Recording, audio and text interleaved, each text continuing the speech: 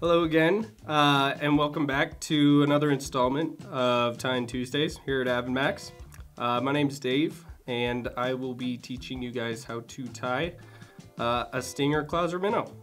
It's a deadly pattern. I mean, to be honest, I don't think there's a more famous baitfish pattern out and about.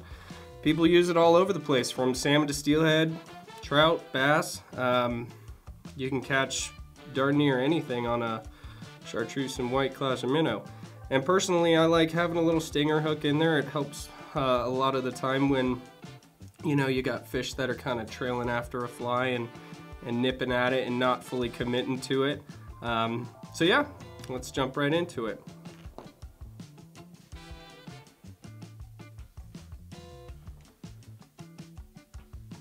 So for starters here today, we're going to be tying this guy on a shank, so no need to chop up a perfectly good hook. Fishskull makes these guys. These are 35mm shanks. They basically come with a loop. This guy is going to be sitting into your vise, and this is going to be the eye right here. So they sit in nice and easy. You don't need any sort of, you know, crazy attachment. And also, actually, before we get started, I like to kind of save some of this working room here, so this little short section here, we can actually chop that out. So just take a little pair of cutters. Okay, so what it'll look like is basically right there. There's your eye right there. We'll throw this bad mamma jamma in there. Straighten her out. You do kind of want this guy to be, you know, secure, but you do want it pretty flat. We're going to be prying over here, so if it's kind of kilted up a little bit, that's totally fine. And then we're going to do a couple other things. So because this fly is kind of, there's a couple components to it. We're not just tying solely on a hook. We kind of need to set the infrastructure up for it, if you will. So we're going to be tying in our eyes, we're going to be tying in some wire, and for the wire, I personally just like, you know, Hareline has this Senyo's large wire. You can use small if you're tying really fine stuff, but you know, I tend to just find that most hooks have a big enough eyelet that you can still make the stronger wire work, and it is more versatile because it is stronger, so you just kind of have less problems with it. But we're going to start by basically folding this guy over, and I actually use my teeth, probably shouldn't, but you just basically got to get this loop to a point. And we want to get it to a point because we're going to basically push it up through the eye of our hook here, and for today's hooks we're using some Firehole 714s. These guys are pretty good. I chose a size 6. You could choose whatever size you like, as long as the wire fits through there. You won't have any issues. And push it on up through like that. Okay. Take the hook and pull it down. Okay. So what you're going to notice is, at first, it's going to want to sit like this and kind of sit all kind of kinked off at the wrong angle. That's okay. With wire, you can kind of take it and just kind of bend it like that, push it back up and against it, and what you'll find is that hook will then sit nice and straight, and it doesn't sacrifice any of the strength of it. It's still plenty strong. That way, when we tie it in, our hook isn't, you know, sitting at the wrong angle. Okay, so now we're ready to actually start tying. For thread, you can use whatever you like. A lot of people like, you know, 70 or 140 denier. Personally, I've been using a lot of Nano silk, so this stuff in particular is 18/0, which seems really fine and really small, but I find that just because it is strong enough and the versatility in it, you can use it for darn near anything. And again, because we're tying this streamer right here, it's kind of nice to have something that bites into it. So we're going to start by just putting down a thin little base thread layer. Again, you could choose whatever thread you like. Just get a quick little thread layer, okay? And don't worry about necessarily being perfect with your wraps. You really don't need to. The reality is once you've got a good layer and it's sitting on there, it's not going to be sliding around at all. You can really pry on it a little bit. You can kind of heave and hoe on it. and it shouldn't be going anywhere. Okay, now next up, we take our wire with our hook on it. Okay, and this part you can choose to make this, you know, as long or as short as you want. There's no right or wrong here. I typically tend to go, you know, a little less than the length of my shank. Some folk really like to have it, you know, kind of be longer. So like some guys will have it back here, some guys will make it really short. I kind of like it roughly, you know, big enough that if I had to, I could probably try and replace this hook. The reality though is, you know, let's be honest, half the time we lose those flies before we ever actually change the hook out. So, but that being said, that's roughly your proportions right there, so you can kind of gauge that how you like. Again, this depends on how big you want your fly to be. So just with this guy, it's overall probably 2.5 inches, 3 inches long. Okay, and now that we got this guy nice and straight like that, you can see the hook sitting nice and in line with everything. We're just going to tie this guy down. So bring your thread forward and wrap that guy all the way up. Move these guys, get them back up on top. Okay, keep going.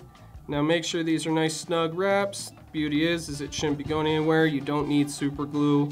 You know, I've talked to a lot of guys who swear when you tie in wire you have to have super glue. I think it's really just a matter of how you actually tie in your wire. So once we're here, I always take the remaining tags and actually fold them over, kind of pinch it down like that, and then I just go right back over them.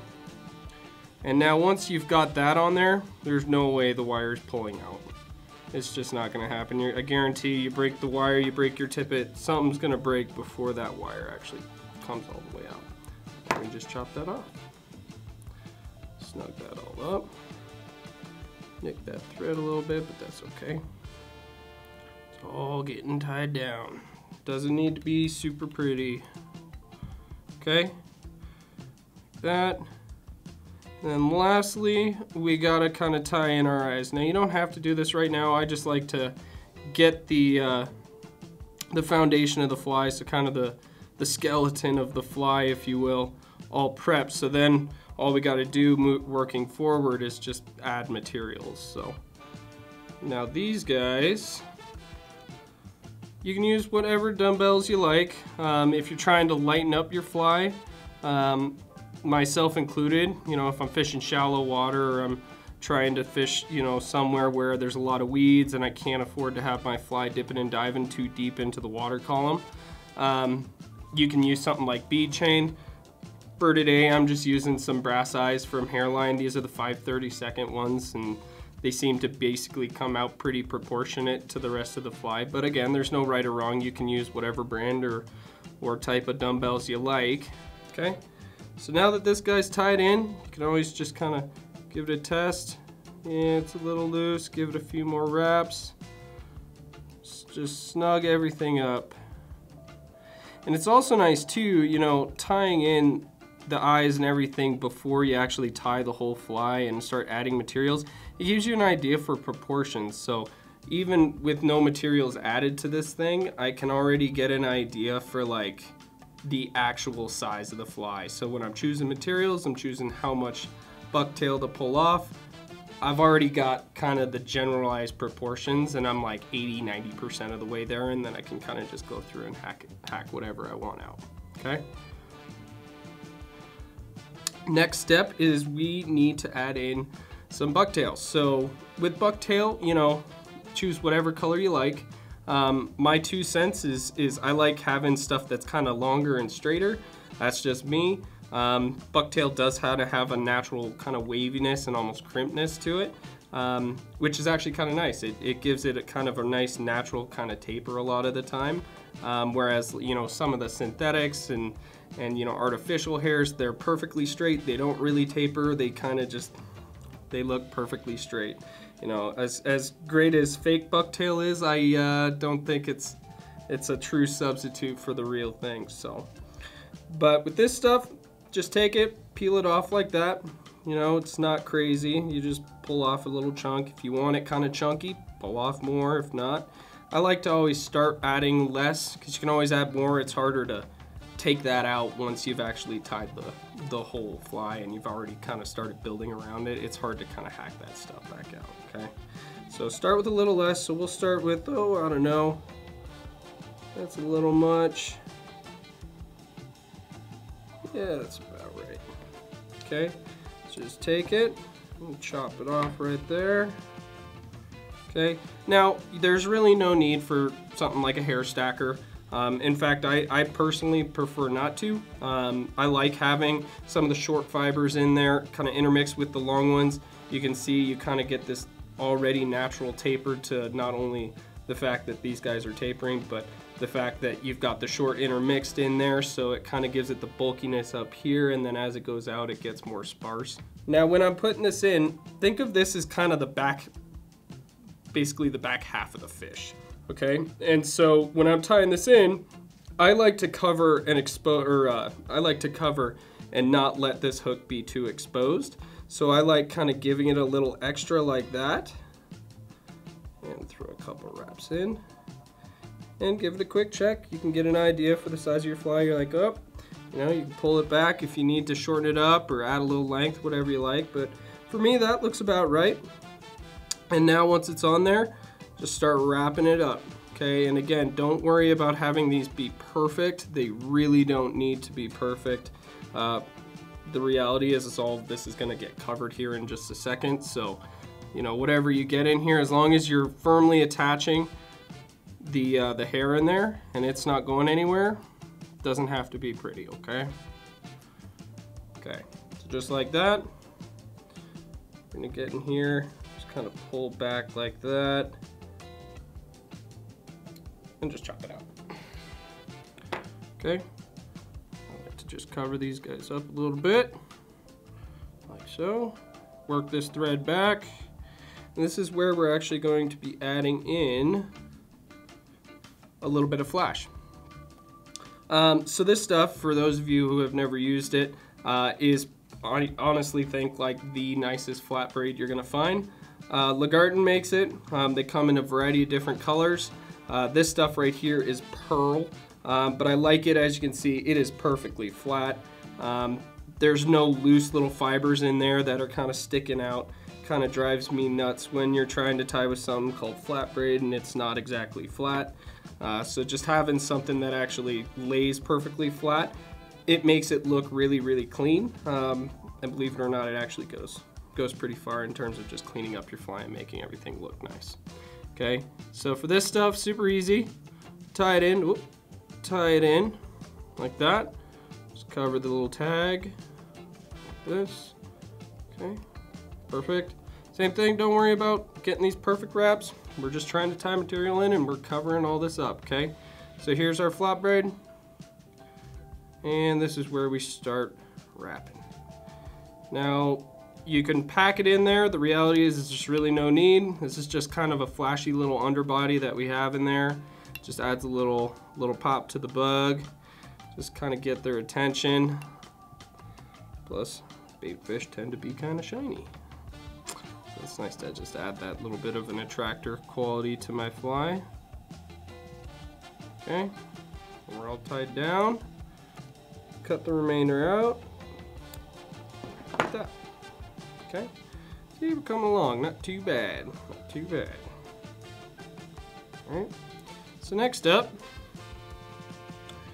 is we want to add kind of the underbelly. So if this is kind of the meat and potatoes of the fish, we'll have a backup here that'll be made of the Chartreuse, but right here, kind of coming off right where, you know, the chin or the belly area here, I kind of want to fill that in. You know, the standard original Clouser doesn't really have it right there. It has it kind of coming off the back, but for me, I like having it kind of come right off the chin. It, again, just kind of plays to that whole proportion game, makes the fly look kind of like a teardrop, like a nice little bait fish as it's scooting through the water.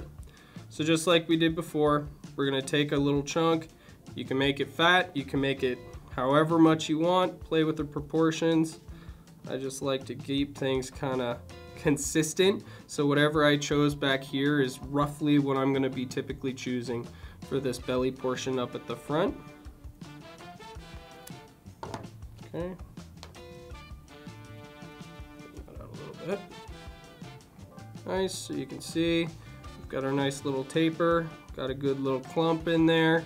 You can flip it over, or personally I just put it right there, right on the bottom. Snug it up with a couple good wraps. Like that. Really cinch that up. You can see how it just wants to snug right up in there. That's the beauty of tying with this nice, good bucktail, is once you've got it crimped and in place, it really actually kind of likes staying in place. So it's nice. Okay. Okay. And we'll clean that guy up like that.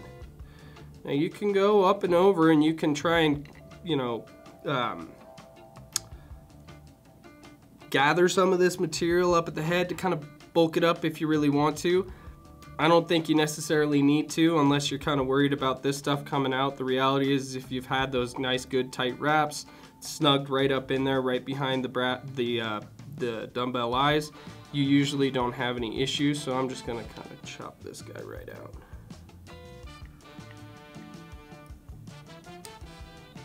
Okay, just like that. Put that there. Throw a couple more wraps. Collect any of those loose little tag ends. Now the last part of this guy is that we want to add our top. So now we're talking about really the top half. Okay, if there's one place I tend to go a little bit heavier with my clump of bucktail, it's on the top. I kind of like having a kind of chunkier top half of the fish. It's kind of the main part of the fly that the fish is really seeing, so I kind of like it to be sticking out. And the same fish that's gonna, you know, be chasing after this thing, I think oftentimes is kind of, it's not looking for a midge. Let's just say that it's hungry. Okay, chop that guy off. And all I'm doing here is I'm just flicking out some of those little tag guys that just end up in there that are so short they're really not even worth it. But once you clean it up, right, you can see it's a little bit heavier of a clump. You can take these two long guys right there, pull them out if you don't want that. And now we got a nice, tight, clean little patch. Okay, so this guy, we're gonna play with this. So I don't typically tie in my bucktail to the extent that it's the same length as the guy in the back, so these ends don't meet flush. They actually kind of stop a little bit early with more so like this belly patch down here. We're gonna tie that in. And now, one thing too, before I do this, when I tie in this top half, I really like to kind of actually cross over the eyes, and I do that, and you'll see here in a second, I do that because what it does is it kind of creates this little V, and then you've got this kind of natural curvature between the dumbbells and how the hair is getting tied in, so that it doesn't splay out necessarily like this. It kind of stays more gathered and clumped together, so it stays a little bit tighter. You know, one thing that's just hard to avoid with any sort of hair like this is because it wants to crimp, it wants to flare, and so when you tie it down with a nice strong small thread in particular, it does tend to kind of flare out like our belly patch here. So when you tie it in, kind of pinch it right there, go up and over and cross, just like as if you were adding those cross wraps to tie in those dumbbell eyes. Basically do the exact same thing, okay? So tighten that, and you can see it's starting to flare up at the front. Boom, boom, boom, boom. All right, and then I finish it by wrapping it up here in the front. Now when I remove my left hand, you'll see exactly what I'm talking about. You see how it stayed a little bit more gathered, whereas this stuff down here really flared? I like that. It's just a personal opinion, but I find that it just stays tighter together. It makes my fly look cleaner. Now, if I'm going through the hassle of tying it, I do want it to be nice and clean. We'll throw a few more of these wraps. Those nice little guys like that. And then, once we know that that's nice and firmly connected, we can start chopping this stuff out. Okay. Take your time, doesn't have to be one fluent cut. You can kind of piece it together over time. Oftentimes with a lot of hair like this, it's kind of almost easier if you do want a nice clean head to just take your time and start chopping them out little clumps at a time. You can also just go for it, nothing wrong with that, but I tend to just kind of take my time here. Okay. Also, great way to cut your thread is just trying to make one big clean cut. So let's clean this up, get the last of these little guys like this.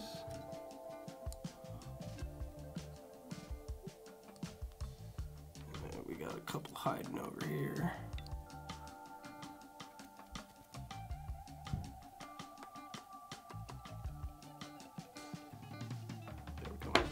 So, clean that up a little bit, and then just throw down some more wraps over the front, and we're just trying to clean up those little ends of the hair, okay? So we tighten this guy up.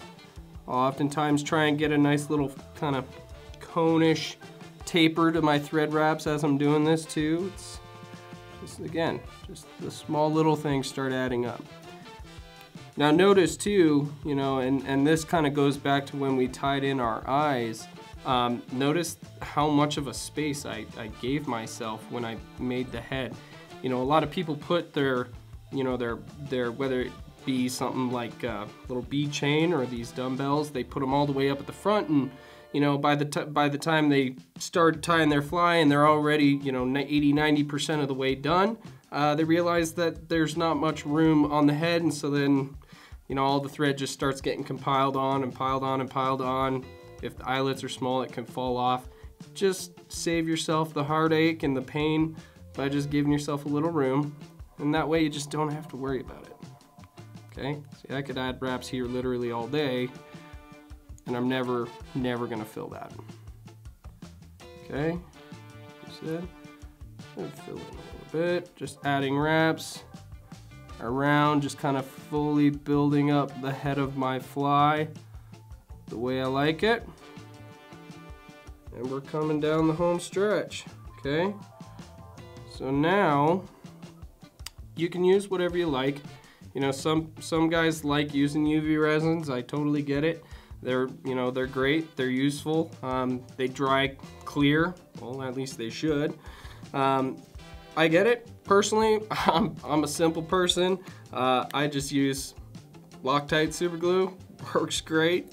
Add a tiny little drop here, you don't need much. Okay, nice little drop like that. Throw a couple wraps over the top of that. You can kind of squish it in with your finger a little bit if you like. And then, last but not least, let's just get this guy all whip finished up. Okay. There we go. Voila. You got yourself a Clouser Minnow. Now again, there's 1.5 million variations you can choose to make with this. You know, sometimes I like adding some Flashaboo in there.